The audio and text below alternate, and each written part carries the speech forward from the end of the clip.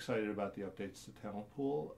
It includes quite a few new features. Students can choose their own name to use, which is a big request.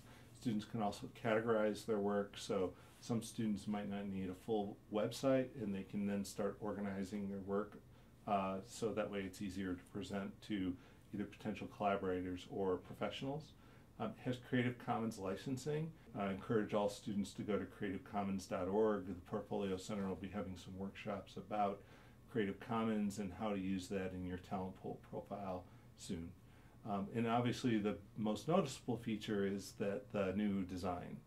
So what we're trying to do is we're really trying to push the student work a little more to the front, so it's a little more, you can actually get an idea of what students are doing now.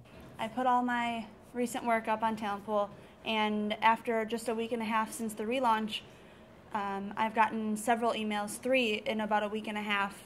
One was an invitation to an internship, one was a graduate student wanted help with a one-sheet for her film project, and the last one that actually turned into a success story is a new freelance client of mine, and I'll be doing a designed email and a poster and I believe an Eventbrite page for her nonprofit and a new campaign coming up. So I'll get an email at my school account because I put my school email in the Talent Pool database, and it'll just say a message from Talent Pool, and it'll be somebody kind of explaining their project a little bit and how I can help and if they liked my work and stuff. So it's been very helpful for a lot of us, especially visual design students, who can make our project look really pretty and put new work up there. The interface is really easy to use, so I can upload work and update my profile as often as I want. As soon as I do new work, I can put it right up there, give a little description and some keywords, and that helps potential employers or freelance clients contact me easily.